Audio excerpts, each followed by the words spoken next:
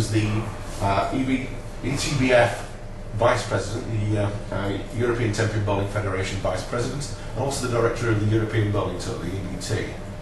Kim, tell us a little bit about the fact that we're in Qatar, and Qatar doesn't appear to be in Europe, and this is an EBT tour stop.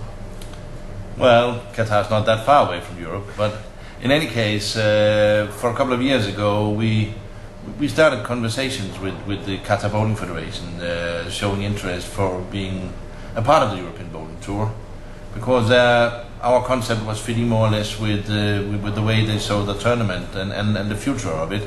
And at the same moment, we were inspired by golf, going many places outside Europe. So we simply decided to open the European Bowling Tour as of 2008 for tournaments outside Europe, if they could provide a certain big prize pool and other characteristics which made them extraordinary in terms of the conditions they could offer players, etc. So that's the background.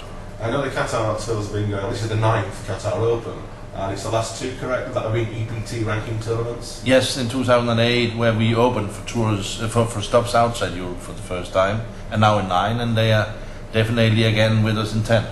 All right. So am I right in saying that it's the last two tournaments have both been won by a lady? Yes, that's correct. So do you think we're going to get a male winner this year? Well, there's a group of very good ladies players here and a group of very good male players. I would say it's a one-to-one. Okay, excellent. That's good news. I mean, the EBT 2009 tour. This is the final stop on the tour. It's looking like a pretty tight race at the top. Can you tell me what your opinion is in terms of the current status and who's likely to go through? Yeah, if we take the men's division first, the last two European Bowling Tour winners, Thorsgard from Finland, is the top again, and is about, as I remember by heart, 60 points ahead of Dominic Barrett from England, the region European men champion, by the way, for not that many months ago. It looks likely that it will be Palermo again. He more or less needs not to qualify, and Barrett needs to be in top 3, so that combination doesn't sound likely. So I presume we, for the third time, would see the dual-handed player Palermo wins the European Bowling Tour. The ladies the same, or is that a bit... No, it's very close between leading Nikki Ainge from England, which never have been at top of the European Bowling Tour before. As far as I know, I can't even remember having seen her in the top 16 ranking before. No, it's Nikki who I was talking to earlier on, and it's her first real attempt to bowl in Europe, and she's done particularly well. Yes, she has, and she has been very steady, also playing far most of the stops. And then we have closely following her Nicole Sanders from the Netherlands, which was third last year, and only a few pins after her, last year's tour winner Nina Flack from Sweden. So everything can happen here. It'll be one of those three. An exciting 2009 tour. Yeah, definitely in the women's division for sure. Okay. So what about 2010 then? What are your plans for 2010? Yeah, we publish the tour around 1st July, the year before half a year before the tour begins, and we have changed the tour a little bit next year with a new category called EBT Satellites, with a little lower demand of prize funds and other characteristics to, so to say, make our feeding system better.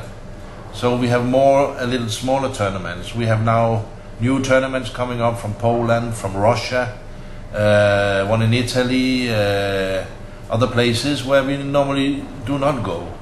And in addition, all the regular tournaments more or less are in again. So next year's tour looks to be the biggest in the history of the EBT. I've not had a great deal of experience at the EBT before. In fact, this is the first time I've actually been at an EBT ranking event. And it's also in the Middle East, it's in the Gulf countries and in Qatar.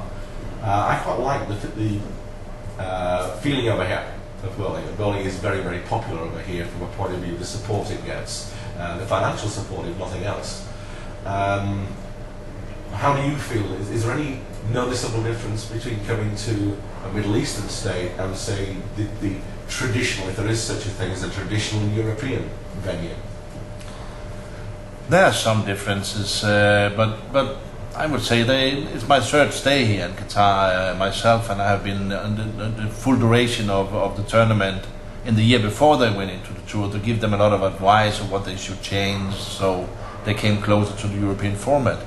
And again last year and now this year. And of course there's some changes, but I would say they're marginal. The Qataris really wanted to adapt to the European requirements. So they have adopted all the rules, all the way we are doing the tour, what Europe normally does. So from that perspective, I wouldn't say it's a big difference. No, the attitudes over here are very much a can-do attitude. They take a problem and decide they're going to fix it, and they're very professional. I find the Qataris very dynamic and for me rather easy to work with. Of course, there's some differences here, but I think their hospitality is great, and they pick up everyone from the airport and takes care of a lot of small things. So, from a director standpoint, we're very satisfied with the cooperation. Excellent, thank you. I mean, on the European bowling tour now, it's growing. It's in popularity as well as obviously in terms of tour stops, etc. How does it compare, in your opinion, against, say, the PBA, the Professional Bowlers Association tour, the American tour? Well, from the beginning, 10, 11 years ago, when we had the first tour, it was not our dream to be able to match up with the PBA. But on the other side, I would say that the last couple of years has proven that we are coming closer. PBA is still, prize money wise, higher than the European Bowling Tour. Indeed they are, but they also have relatively few stops now, and every year, until now at least, we have had an increased average of prize sum per tournament. We also see more and more PBA players coming over, actually. True, yes, it's true. We have Mika Kobanami here. Yeah, in this we have Tim Max come over as well. Mika Kobanami. And the other PBA star, of course, Stu Williams from England. Stu Williams, Tim Mack. We have Pat Healy here as well. Pat Healy, yes. So it's normal now that not all, but many of the stops have PBA players.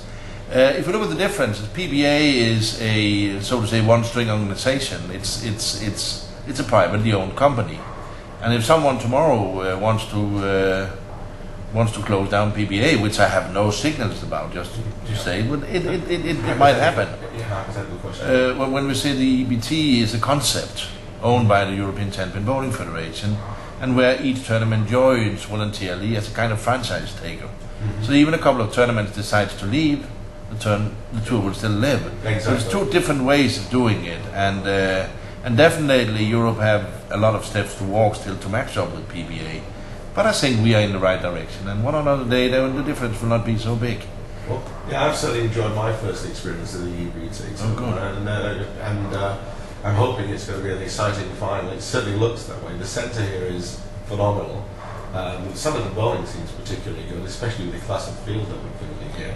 Definitely, there's a lot of good bowlers here, and to finish the PBA question, I mean, PBA and the EBT started already for about 3/4 years ago discussions, and you will see in the coming years, I think, more fields where the two organizations will cooperate rather than compete, because I think there will be a lot of synergy items in between PBA and the EBT in forms of qualified players from the European Bowling Tour, so especially the World Series in August, September. We had one this year. We're still negotiating about how it will be next year, and you might see in the future maybe some matches going on between EBT and PBA. Various stuff are under consideration. Excellent, that's good news. Well, thank you for your time, Ken. It's a great opportunity to actually meet for the first time and to conduct the interview. Good luck with the tour for 2010 onwards. Thank you very much.